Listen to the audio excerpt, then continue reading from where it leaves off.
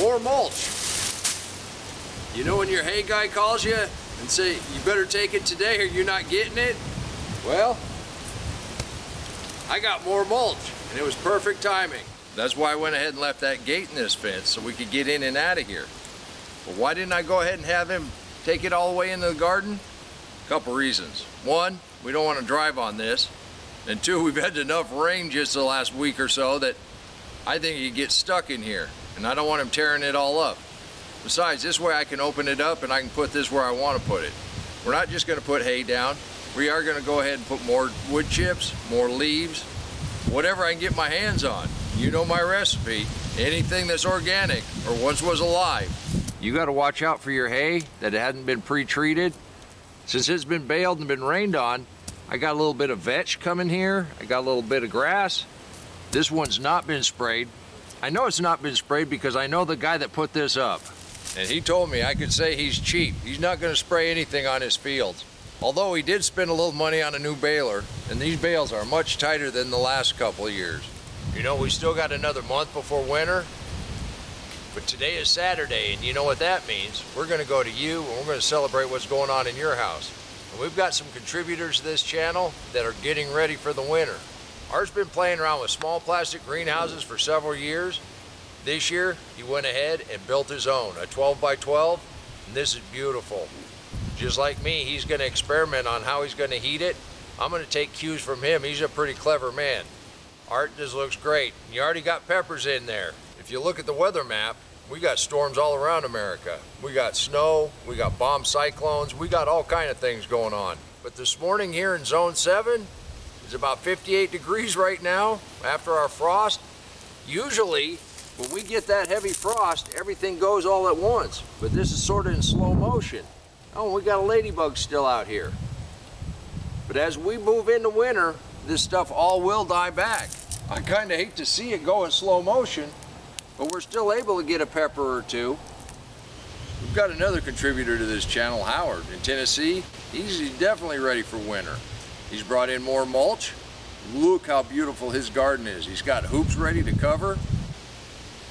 He's still finding wine cap mushrooms. Howard, you're going to be eating well through Christmas. This is wonderful. Thank you for the motivation. We're still getting pretty good carrots out of this patch. You remember we planted this with the hack with the cardboard? That was early this year. The deep mulch, it's soft enough to grow nice, straight, long carrots just like that. You can do this too. Walter's only an hour or so south of me, and he had that same forecast for frost. Let's check out what his garden did this week. Walter went ahead and harvested everything that wouldn't take the cold. And then he used tarps to cover everything. Walter, it looks like your squash made it through the frost. Hopefully you'll be able to eat on that to Christmas. This is wonderful. Thank you for sharing. Yeah, I forgot to bring my clippers out here. So I'm not going to grab those okra pods right now. But there are going to be some pretty nice little seed pods. Now I do ask you to leave a comment down below and let everybody know how much you appreciate them sharing what's going on in their garden. And I do invite you to become a member of this group. There's no obligation. You just send in a photo now and again, help motivate people and show them just exactly what's possible in a garden. Now coming back on through here,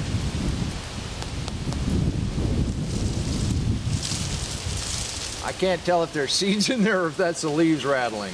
This is my first year growing lupus, so I really don't know. Leave a comment down below. Let me know if I should go ahead and pick this and let it dry at the house or just let it dry on the vine. Well, the tomato that we planted early last year is finally giving up the ghost, but we also planted some lettuce in here.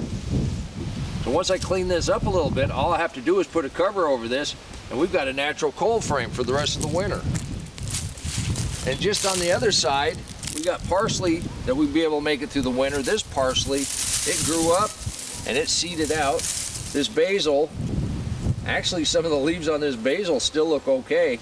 We did lose all the sweet basil, but this is a Thai basil, and it seems like it made it through a little bit.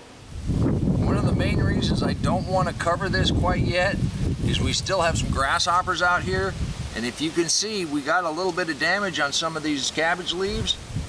Since it has been cold, the bug pressure seems to have let up, and these have doubled in size just in the last couple days.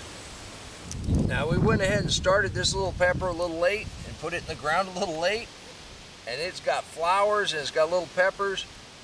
I think I'm going to be able to find enough room in the house to go ahead and repot this one and bring it in.